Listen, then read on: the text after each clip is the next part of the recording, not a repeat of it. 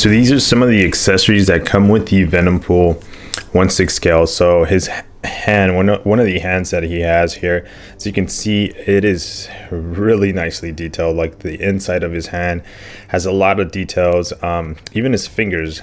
But the beautiful thing about these hands, I think one of my favorite parts of it, it's actually going to be his nails. So let me here focus on his nails so you can really see the details on his nails right there. Look how black those things are, and then they look so real. Like his hand details, look at the veins in his, on top of his hand, basically right here. They look incredibly detailed. And then also, I don't know if you can see it, but I'll point it out. His suit, basically his suit or his skin is scaly, like I want to say like a lizard, like a snake. You can see that really detailed right here when it comes to his hands. But yeah, this is one of the hands. Don't want to take too much time on one hand. I just wanted to point out how incredibly detailed this is. Here's another one, and in this one you see him pointing. So you can position it with many different forms, as is it's pointing at you or pointing at something when it comes to what Venompool is pointing at. So I'm gonna try to see if I can focus here a little bit. There you go. You got the details on the nail. So I'll put these to the side, and I'll show you these two together, as they are the same. They're doing the same thing. Now these two here, basically he is actually holding a fist, but there is just enough room right there, as you can see it, to position something inside of him, because there's going to be two other hands that he has. So he comes with a set. So let's call this a set, one set, right? And here we go with the second set. So the second set, as you can see, it's close fist. There is no way for us to put something inside of it. He can't hold anything there, and his nails are basically tucked in. So as opposed to the other hand, let me just bring one so you can see them side by side and compare. The other one has the nails exposed. So this is kind of where you just place it on the figure itself. But again, the amount of detail on this is amazing. So the other very cool part about his accessory kit is this, we're gonna call it Desert Eagle. I don't even know what this is. So big. The gun here is huge, but again, a lot of detail to the gun. You can see here how it's just like, if you're looking inside the barrel, right, it looks nice. Very cool feature here though on it is the magazine. So where you would put the ammunition, you see it holds about 7 rounds, maybe more, but it has 4, 5, 6, 7 right there. And then you can see the top of it where you can see the ammo right there too as well. So really nice. Again, when it comes to the details, the grip, you can see it kind of looks fake, but it's kind of what guns look like if you hold one in real life. The grip, it's exactly what it looks like. So it almost looks like, if you would think it's like a toy, but that's kind of what they look like. Now the bottom of it, no detail. You can see where the connections are, where they glued them, the two pieces, which is fine because you're never going to be seeing that. But the top of it, really nicely painted. Again, nice details. So the other part of his accessories is this cell phone. So urgent call. See if we can see who provides his service. We can't tell at the moment, but if we flip this phone around, he's got the Deadpool logo right there in the center, which is really nice. The camera in the middle, I think this has got to be some kind of Samsung Android phone. iPhone would have been towards the side, right? One thing about his face, we haven't shown the face, but here is his eyes. The eyes are interchangeable, and so this is one pair of eyes. He is kind of squinting when it comes to these two eyes, but you can see the edges of the eye itself, like it's stitched onto the mask, which is really interesting and looks really nice when you see the face. Now these eyes this is one set of eyes. Here is actually the head. Whoa, here we go. Here is the head, which is there's two heads with the edition that I got. This one has a grin where he is just, his teeth are fully closed. you know, the details on it. It looks really nice. I think this face, if you're looking at it up close, you can see details, but I think you can see some of the I don't know, I just don't like this part right here, the black, I guess. But if you look at it from far away, you know, and you just see it, if you see him standing inside like a you know, your stand or wherever you place them, it just looks amazing, like the distance. But if once you start getting close, I think I don't like the gums on it. But here's the second set of eyes. So the second set of eyes is where you're seeing his let me see if I can move my finger there. The second set of eyes is where his eyes are a little bit closer compared to the other set that I was just showing you. We're going to interchange one and one so you can see the difference.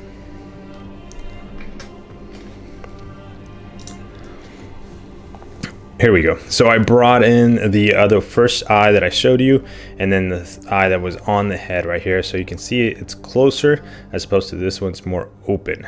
Here, I'll go to the side, and then I'll go to this side so you can really see the difference between the two eyes. See how it looks different there now that it's a little bit more focused. Perfect. There we go.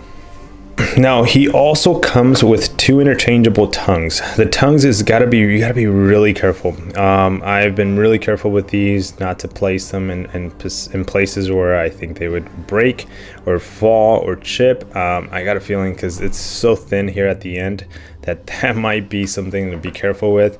Well, it's got two of them. One of them, as you can see, kind of slopes and then curves to the, I guess, my right. And then the other one goes to my left, they're both placed the same direction. So depending on how you want him you know, to look and the angle you're putting them, you know, you got two positions, which is really nice. The colors on this, let's talk about the colors just really quick. It is a black but rich black, like it looks glossy because this is his tongue, you know, and it's got a little hint of purple. I don't know if you can see it in person. You almost can't see the purple depending on the daylight and the lighting, but there's certain times where it's just the purple really shines. So I hope I'm doing a good job at showcasing here the color of the tongue. So it's amazing. It's amazing when it comes to this like these accessories that he has. And then I'm gonna show you now the face, which he has basically to be able to put the tongue in. So here is the face, and these here are other eyes too, by the way. There's 3 sets of eyes here. So this is the 3rd set of eyes, so very open, you know, like very like excited, you know, to eat something new, something fresh, something tasty. The mouth is hugely open. Look at those teeth, I guess canine, what do you want to call them, just teeth like sticking out of his mouth. It's just, his mouth doesn't even have room for all those teeth, you know. It looks kind of gross. This guy probably loves to see the dentist, probably charges him extra. But here we go, the 2nd set of eyes, and then you can see the details on his head, right? One of the cool things about these heads too, I didn't point out in the other one, is the back of the head. So here we go with both back of the heads.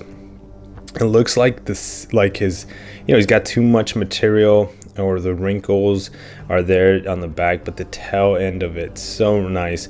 So when it comes to this mouth though, this is the face that I was saying that you can position. And one thing I would give right here is, once you're done positioning the you know, the Venompool in whatever place you want to put them, and you want to use this, go ahead and put the tongue to be last. I felt like, you know, again, because it's very, you got to be careful with the teeth here. You saw how I just pulled it, and you got to be careful with how you position. You kind of almost want to just tap it in there,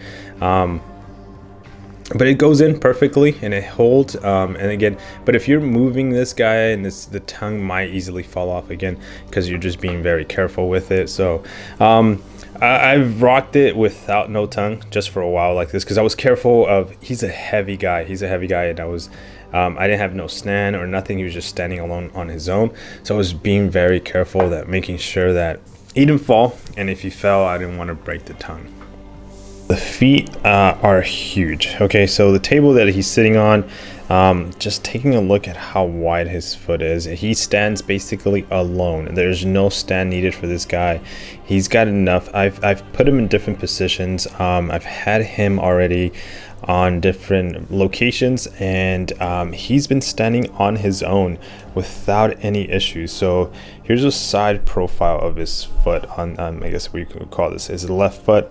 You know, there's some exposure there, but it's red, so it doesn't really stand out as much, but you can see the details again of the shoe in the foot. But the main thing I like about this figure is that he can stand on his own, and that has to do with the size that he is. He is huge. We'll get I'll pair him or stand him next to another figure that's just 1/6, you know, regular 1/6 scale. So here is his calves. So we're gonna look at his calves when it comes to the back of his calves, which is really interesting position to be looking at the moment. But I want to point out, look how details they are, but look how, you know, it's just the outside, which is interesting how they did this. You can just press in, and it's just the amount of detail that's on the outside, which allows it to be very flexible. So there you have a lot of flexibility to move them and just position him in different positions that you want, you know. Here we have some details here on the side. He's got a pocket or some on his right hip, I guess you want to say. Let me see if I can get a better angle here. So here we see the pocket on the right hand side. It looks very detailed as well, and it wraps around his whole body, his whole leg I should say. And then he doesn't have anything on his left one, but it's just the right one that wraps entirely around. Again, the staples or clamps that you saw earlier that were on his eyes, you can really see him on the legs here as it's working its way up. Okay, so the center portion of this figure, the belt, you know, he's got the Deadpool belt. There's nothing that comes off here, so it's just there, it's centered. So you can see it kind of matches, by the way, the phone as well, this, you know, the back of the phone a little bit there. So you have the definition in the abs, the skin. So this is the suit, right? And it looks like it's stapled onto him because this is Deadpool, and the suit is too small for Venompool because he's such a big guy. So he stapled basically the suit onto himself, right? So very, very nice details here on the side. You can see it. Hopefully that's doing a good job at focusing in. Let's push this up a little bit so you can see how, you see what I'm talking about. The suit is just stapled onto his chest, right? And then it continues into his arms where he can't fit it all the way. He just rips it apart, and it continues all the way into his face. But here is his left hand and the staples of the suit again, on how he can't. Can you just picture? Yeah, I'm sure you can picture it as you're watching this, like this guy just ripped through his suit, but he's trying to put it on because he's still Deadpool, and he has certain parts of his body in it, but the rest just doesn't fit, which is, again, the amount of detail here is so nice. So these are the arms again, and then the chest, and then, you know, we're gonna go into his face and the back. The back has a lot to cover as well, because he comes with other accessories that I have not talked about, and I left those purposely to talk to when we look at his back. Okay, so now that we have him here facing his back towards us, I don't know if you can tell, but there is a little clamp here, a little covering right there. There's one, here's another one, and in his and then he's got something sticking out here towards the top, which is, you can kind of see at an angle, right? See that portion sticking out, and we'll see what that all is good for. But as if we move his vest a little bit to the side, you see the suit's already breaking as his like spine is just gushing out of the suit. Now the feel of the suit is very rubberized, which is really nice. It gives it a, like, again, besides looking realistic, it gives it a feel that it's super realistic. The back is almost like a cross, where again it's got stapled. He wasn't able to put it on. I wonder how he got those staples in the back, but who knows. And then here's the details on his back, lower ends of the suit as well. As you can see, we covered this as we were going up, but you can see more that we're talking about it, how it looks, which is really nice. Okay, so now that his back is exposed, you can see the openings there.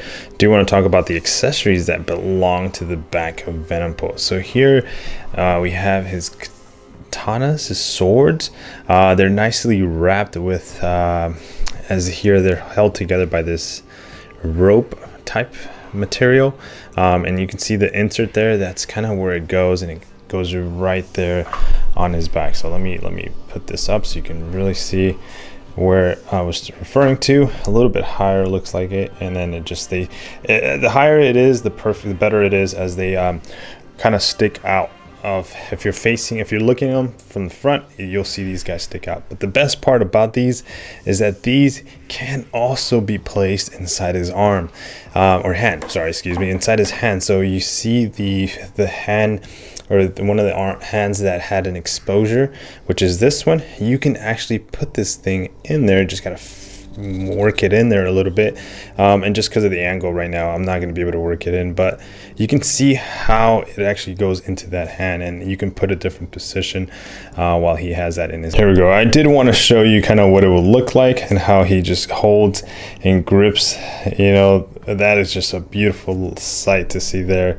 Hopefully you get a good idea of what he's looking like, right, with him holding one of the swords. Oh man, that's so nice. Okay, so here is the swords, one of them, because I'm using the other one in his hand, but you can see how it's sticking out. If you're facing him, it just sticks out very nice on the back right there. We'll turn them around so you can see what it looks like on the back. And this is what it looks like, him having them attached to his back. As you can see, they just go very nicely in there, and that is how they're held. And again, they're big, but don't they look small when you actually have it attached to his body? It looks tiny compared to his entire body, and that's how a lot of the accessories look, but it's still really nice. Very nice accessories overall. Okay, so these accessories are one of my favorite accessories that he has for his back. Now I'm gonna try to do my best job to try to show you how long this is. And it keeps going, and it keeps going, and here's the base. The base comes in two pieces. I've already attached it. You can kind of see the joint there because I haven't pushed it in all the way, but it comes in two pieces. This just goes right over it, and then it keeps continuing there at the bottom, as you can see it. I don't know if you can see, there you go. And that is the piece, if it focuses in, that is going to go into his body. And we're going to put this in, but I want to show you just the length it comes. This is how it comes out of the box, just long and straight, and then you get to bend it and do as you wish to position this over Venompool's body. All right, so here we have the accessories that added right to his back, all his accessories that he comes with, and look at just, it continues to go all the way to the top, and it's just an amazing look when it comes to the length and how this guy, and we're going to turn him around so you can see it, but I just wanted to show you kind of what that looks like and what he comes with. Again, you can position these in different spots. He only comes with two. It would be nice if you can go out and get two more, because he's got like different spots. He's got another area here opening there. I took the cap off, and then he's got another opening here at the top. So ideally you can have a total of 4 if you wanted to. You know, I don't know if the Venom actually that's out there already has these and they look the same. I'm not too sure because I don't have them. I got a story to tell about that, and it's shipping and never came, but you get an idea how this just sticks out to you, right? These are the caps. Let me show you a cap here really quick so you can see it. Those are the caps that come off his body and hide the opening to put that accessory in there. And as you can see, I don't know if I can focus there, you can really see there's a hole open right there for one of them. So I took off his swords from the bag because I put the both tentacles towards the top, so they would kind of stick out from the top. You can see that, right? And basically when you have them at the top, I notice you can't put the swords in the back, so I can see why 4 wouldn't work as I was working with it and trying to make it happen, and only 2 would work when it comes to if you want to use both at the top, or you can go at an angle like 1 at the top, 1 at the bottom. I think that would probably be best. I think now that makes more sense on how they put these together. But this is what they look like as he's facing you. Let me focus on the back of them, and you see the arch of it. It just comes right on down, you know, as it works its way down. So you can really see how big and long these things are. Okay, so let's take a look here at all the accessories I was able to get on this guy as much as possible. He's got his tentacles, he's got his face with his tongue sticking out, and look at that. He's got his gun in his hand, and then on his other hand, he's got one of his swords, basically, right? And then I was able to put basically, like before, like I said, you got to put 1 at the top, 1 at the bottom, kind of a situation. His sword's basically the holster on the back that he has. Now, this is where it gets interesting. Look who he's going up against. Deadpool trainee. So, Deadpool trainee got his handgun. He's not afraid of a fight. He says, Venompool, I don't think you're bigger than me. But he does bring a peace offering. So you can see there, he's got a little bit of a peace offering, even though he's right under the gun. But we'll see how this plays out if Venompool decides to take over Deadpool and basically finish him off. Who's the real Deadpool here? But this is a perfect example of me showing you basically both of them side by side. I'm gonna put Deadpool here in front of them so you get a better idea as they're just standing like a standoff right here, both of them facing each other.